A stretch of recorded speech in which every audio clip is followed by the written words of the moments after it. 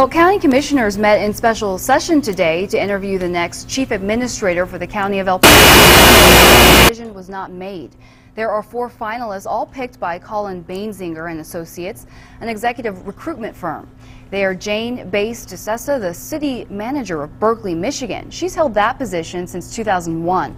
Before that, she worked in San Antonio. Joseph R. Huffman has 25 years experience as a city manager. He's worked in Laurinburg, North Carolina, which won the All-American City designation during his time there. More recently, he's worked in Louisiana. Michael A. Longoria is the next finalist. He has a military background where he reached the rank of General Longoria. He oversaw the management at Moody Air Force Base in Georgia. Stephen P. Norwood has 17 years experience as a city manager, including stints in Round Rock, Texas and Prescott, Arizona. El Paso County Judge Escobar tells us Commissioners Court was not ready to make the final decision. She says they will take the rest of the weekend to continue researching the finalists and make a call. Commissioners are expected to make their decision during their weekly meeting on Monday.